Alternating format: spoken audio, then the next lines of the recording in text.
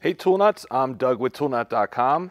So today we're going to be unboxing the DeWalt 13 amp electric cold water pressure washer.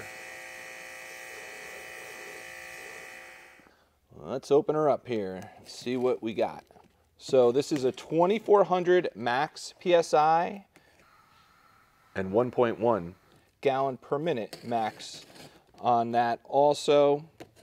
Again, this is electric. And the biggest thing is cold water, no hot water. This is just over 45 pounds. I'm just going to give you a couple of basic specs here. All the other specs and information you can find on our website at toolnut.com. So it looks like first thing here is kind of hidden. So I always make sure, keep all your packaging. Just in case you miss something before you throw everything out, go back through it. Because you never know, some of this stuff gets hidden in there. Look through this really good here, and looks like I get everything. Manual's sticking to that. So in this bag, looks like you got your manual and a rotary nozzle. The other thing you have here is a clean out tool. That's for your nozzle tips when they get clogged. Can maybe go back over that in a couple minutes once I start pulling the rest of this stuff out here. So you want to definitely retain that, your manual and a rotary nozzle. Put that to the side. Looks like it's boxed up pretty well here. So, all right, a little bit of assembly required. Basically, just gonna have to put the handle on. And you can see here, and look at that, that's nice. It's already stored in place. So you're getting a 15 degree, a 25 degree, a 40 degree, a soap dispenser nozzle, and then the turbo rotary nozzle that was in the other bag will go there. Nice rubber grommet so they stick in. These are standard tips for a pressure washer. So if you ever lose them, you don't necessarily have to buy the brand that you have. That aside, so here's your pressure washer hose. This is 25 foot with quick connects. Screw on, or I should say screw on, excuse me. Looks like this is the other part of your wand, so that'll go together pretty quick also. And then we have the main unit. So again, just over 45 pounds, so nothing crazy. There are wheels built into this, 10-inch pneumatic wheels for it. So it'll roll around nice and easily. There you go. So not a lot of weight. And you can see here, here's your cord. This is 35 feet. Again, this will work on a 13 amp circuit. And you can see here there's a GFI built into this. So if you're running this off of an outlet that is not GFI protected, because this is a water tool, a lot of water tools come with something like this built in. That way you don't have to go back in the house. If you do pop a breaker, you can do it from outside and not in your panel, but it also is protecting you. All right, so that's 35 foot there. And you know what, I'm not going to try to take that off now, but you can see, nice pneumatic tire, needs a little bit of air there. So for outside, going over grass and whatnot, it's good. So you got a soap dispenser here built in. Here's your on-off here on that. So a unit like this, you know, 2400 PSI is great for around a house, you know, small job sites, cleaning off your cars, maybe some siding. Basic stuff, light duty. I mean, I would say if you're going to be doing this for a living, you're going to want to get more PSI, but 2400 is the perfect amount for most people. And you can see how quick that went together. Just pop that in there.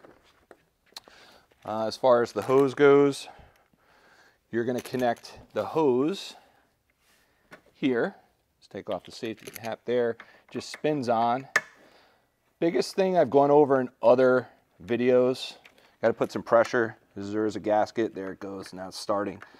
Anytime you get a leak, possibly at one of your fittings, the first thing you're going to want to do is check the rubber gasket that's on there. These do rot out, they fall off from time to time. So if you ever get a leak at one of the joints where on your pressure washer, you're going to want to check that first. Just snug it up. And this is going to be your tool end, and you can see here, there's one of the rubber gaskets I was talking about. You know, these can be found at most hardware stores if you ever lose it or if it rots out. from being in the weather. So take out a rotary nozzle. Always important to just put these back so you don't lose or misplace them. Again, those are standard for the industry. And then I want to go back over real quick. I showed the tool and the manual. It's just a metal loop with a straight on it, but it will fit inside. If you ever get a clog in one of these tips, just goes right there and you can clean it out. All right, so these again are standard. Let's show the wand. Wand also is a quick assembly. Again, you can see here's another gasket or rubber O-ring in there. Always check that. If you get leaks, make sure it's on. So you can see here, not a lot of assembly. You're basically ready to go almost out of the box. This is a standard coupler fitting for most pressure washers. For quick change, just like a compressor, you can see here, this is just gonna pop in, pull this back first, it goes in. Just make sure before you pull the trigger on the wand that this is really in there good.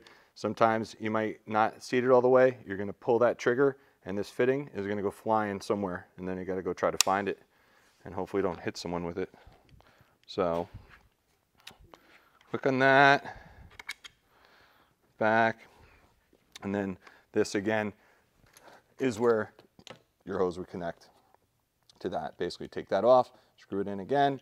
It's a 25-foot hose, and then they have tool storage here, so you could store it on board like that. And then the cord wrap, looks like there's a cord wrap here on the unit where you could wind this up and hang it. And then same thing here. Looks like you could put your hose and or your cord there. Also, it looks like it's got a nice little Velcro to quickly kind of hang it and store it. That's kind of nice. I like that. Quick and easy. And this is attached to the tool, so it's, or the pressure washer, so you're not going to lose it on that. So a couple of other things here I want to point out. The biggest thing with pressure washers, this is where your hose is going to connect. Okay, this is a standard, garden hose connection. All right, you always want to first make sure the water is hooked up to this, your hose is hooked up and the water is on before you turn the pressure washer on. It's extremely important. You never want to run this pump dry in any pressure washer, whether it's electric or gas. The other thing to point out, sometimes there could be sediment in your line or from your well or wherever you're getting your water source from. There's a little screen in here. If you're ever getting it to where the pressure is lower, first thing you want to check, make sure the water's on, obviously. The second thing is to disconnect it, turn everything off, and check this screen. Make sure it's clear. You also want to make sure that's always in there, so you're not getting stuff going into the pump. All right. Soap dispenser is standard. You don't have to always use it on stuff. That's up to you. You're going to use a standard, pressure washer, soap, or cleanser. You just dump it in there, and it will automatically, as the water gets pulled through and goes to the gun, will automatically siphon the soap or cleaner into the line and mix it with your water. So pretty cool. The other last thing really to point out here, DeWalt did a great job. They put a quick startup guide right on the unit, telling you what to do. So if it's been a while since you used it, then you got your quick setup here and reminders. The other thing with pressure washers or anything that you use with water to remember, if you're in like the Northeast or somewhere where it gets cold like we are here, you always want to store this inside a attached garage or somewhere where it's not going to go and be frozen below a certain temperature. You might think that you're draining these out. You're not always going to get all the water out. You leave it outside in a shed or a disconnected garage or something like that where it gets below freezing. You're going to possibly crack your pump. You're going to hook this up the following season and you're going to connect it, turn it on, and you're going to find some leaks. That means that you blew the seals or gaskets on it or it froze. So it's not good. That's the other big thing that we see over the years with any pressure washer, again, whether it's gas or electric. All right, so yeah, that's about it. I think we hit everything again. All the other specs and info for this are on toolnut.com.